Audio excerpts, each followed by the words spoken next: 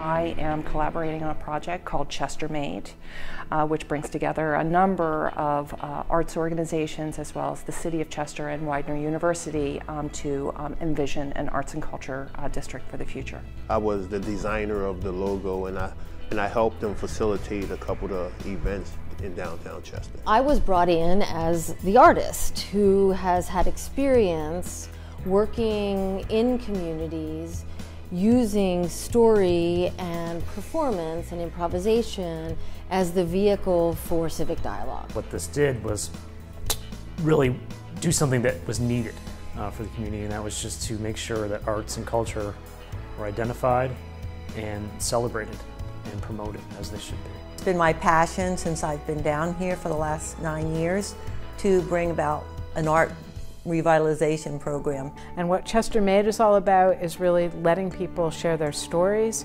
Stories are the beginning and the end of this project called Chester Made. And what we've been doing in Chester for the month of February is we collected hundreds of stories. We had listening sessions, one-on-one sessions, a total of 8. 3 of them were one-on-one interviews, and then the other 5 we had group interviews.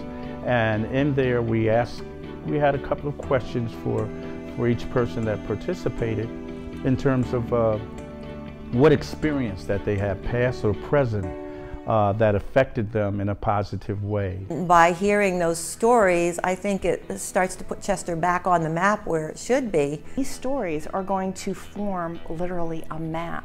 As we were asking people to come out and tell their stories, we said, let's get your story on the map. To me, just about everything we do has an element or component of arts and cultures. If you're from Chester and you're an artist or you're an art lover and you see something like this that's going on, get up and get involved with it.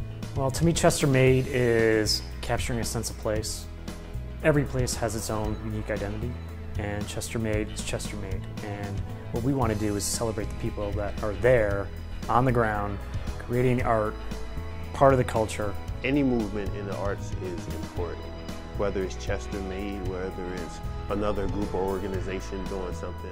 I think it's all needed in Chester, but just the name Chester Made, it rings a bell to the people in the community, and it's sort of like a wake-up call that if you are branded here in Chester, just get up, get out and do something. This is what I heard the moment I came into Chester, well, if we're going to have an arts and culture district, it's got to be Chester Made. Part of what's been really great about bringing back this slogan, Chester Made, is that on the one hand it echoes the pride and the manufacturing history of Chester, and at the same time it helps us really remember the pride that we've had in the arts and help us see that there's a lot of really cool arts stuff going on right now that was invisible to a lot of people, and now Chester Made and that slogan is making it visible. There's so much potential here, and we have to fulfill that potential.